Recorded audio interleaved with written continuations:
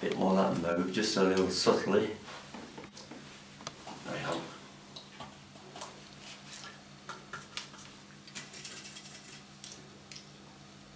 And looking at that,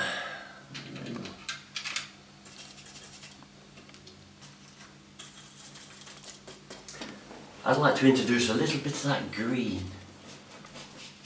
Now you reckon in a painting you're supposed to bounce the colours all over the sky and everywhere. So I'll throw a bit of that green in there too, like that.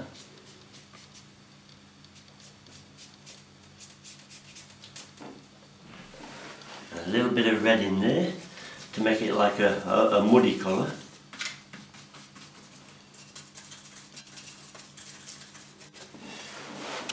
Just there like this. And this is just a very quick sort of spontaneous painting just to introduce and show you about me lights and me darks. How we can toy around with them without getting too serious about the painting.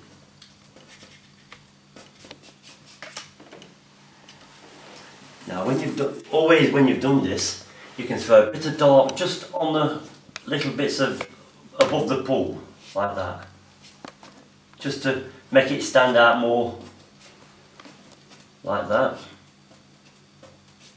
Just above the pool line. That's always a good trick.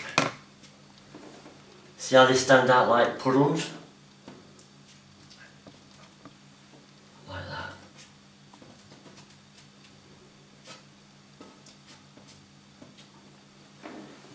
Having done that and got all this, we'll get rid of that little hard line on the end. This is the tricks about paintings.